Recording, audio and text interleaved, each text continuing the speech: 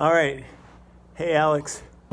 This is the life, man. You get married and have kids, you'll be doing this in your living room too with all the toys. So this is exercise number 1 of 10, skating specific. There's these battery of exercises that I would do, and I would do like 30 seconds on, 2 minutes off, times 6. And then our coach, Jeff, he had us do 30 seconds on, 1.5 minutes off, 30 seconds on, 1 minute off, 30 seconds on, 30 seconds off. Then when we got really good at it, 30 seconds on, 15 seconds off.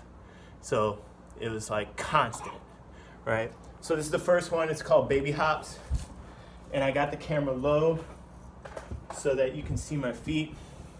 So actually, so from head on, you can see my, so when you go left, right, you don't want your left shoulder to dip in as you go. Okay, so when you go, you don't want to go like this in the straightaway. You don't want to be like dip your shoulder. If anything, you want this shoulder to be down because it provides pressure in this hip. So you boom, right? And then boom. And then just a little bit. I mean, obviously, technically, you want your shoulders level and your hips level. You want it to be like a rectangle that doesn't end up being like a rhombus or anything. It's just a straight up and down rectangle. But there's gonna be movement because you get a little extra. If you watch videos of Shawnee, you see his shoulder dip a little bit. Boom. So baby hops are this. The exercise is this. Boom. It's baby hops, right? From the front on, I don't look like I'm that low, right?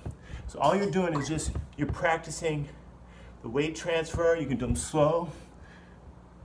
And you don't want that foot to drag as balance. You want it to be like, 1 foot at a time.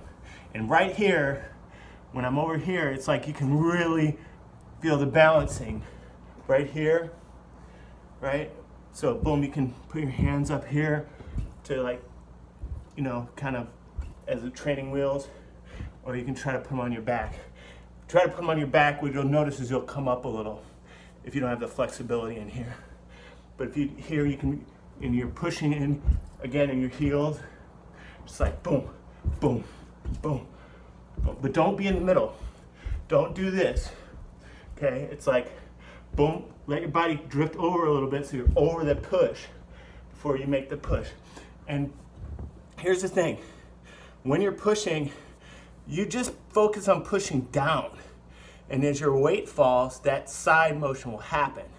If you try to push to the side, you'll be what's called late, okay? Because you'll end up like this. You'll be like, you'll set this foot down first and then you'll push. Set this foot down, push, and then you'll push.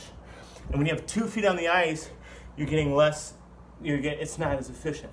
So it's like, boom, boom, boom. See, I'm out of practice. I shouldn't be